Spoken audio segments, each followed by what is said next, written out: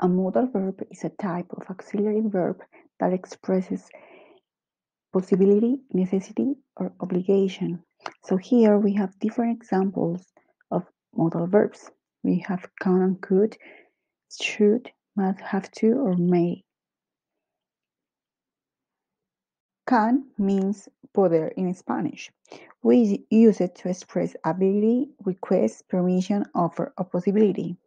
For example, if you want to talk about an ability, you can say he can speak 5 languages. But if you want to talk about permission, you can say, can I use your bike?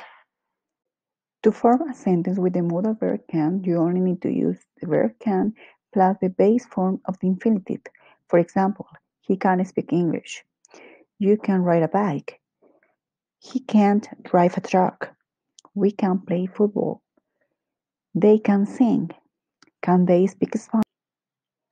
Must refers to obligation. For example, you must be 18 or older to vote in the US. And should refers to personal recommendation or advice. For example, you should apply for a job at my company. As we did with modal verb can, here we follow the same structure. In affirmative, we have subject, modal, and infinitive. For example, she should stay.